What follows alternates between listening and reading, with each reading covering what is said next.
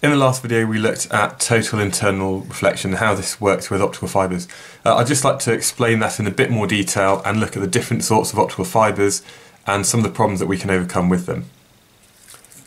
This is a zoomed in view of an optical fibre, and what we might find is that there are two sorts of material inside it, and each of these materials has a different refractive index, and therefore there's a step change in their indexes. We call this a step index optical fibre, provided that a ray of light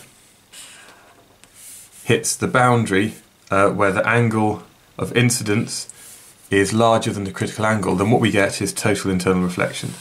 Now I'm just going to be a bit kind of sort of hasty in my drawings here, but what we have is, provided that critical angle isn't exceeded, the ray of light passes all the way along that.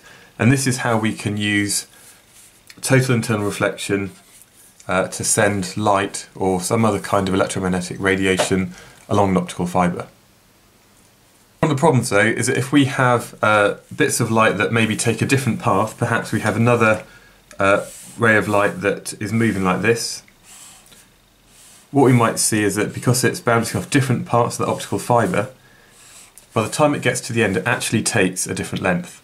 And what we have then is a problem in the signal. Now, in the olden days we used to use Morse code, where we had a series of dots and dashes and we could send different letters along. Now, optical fibres work in the same way, but this time rather than having dots and dashes, we have a light source or some kind of radiation which is either on or off. And what we might start with is a signal a bit like this.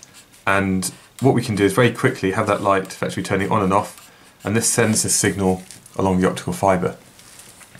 Now, the problem is with having what we call this modal dispersion, is that we might start with a signal which is very clearly off or on, and when that light goes along, some of the light takes a longer path. And what we end up getting is, rather than a sharp signal, we get something that looks a bit like that.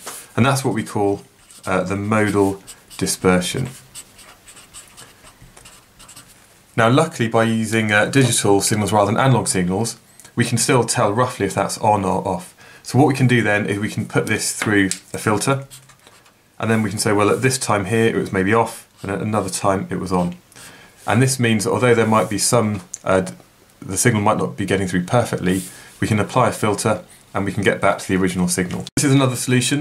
What we can have is material where we have, again, the two different refractive indexes, so maybe N1 in the outer layer and N2 on the inner, but this time the inner core is a lot narrower.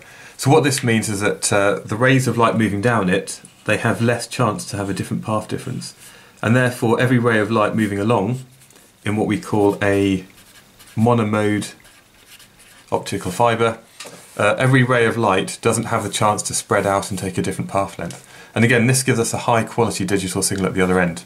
So what might go in as a series of ones and zeros or ons and offs, we get out at the other end very close to that original signal. And this means that we can send data very, very quickly over long distances. We don't need to have lots of boosting stations along the way, so we can send very long cables, and we don't need to have the expensive equipment at the other end to sort of try and filter out the original signal.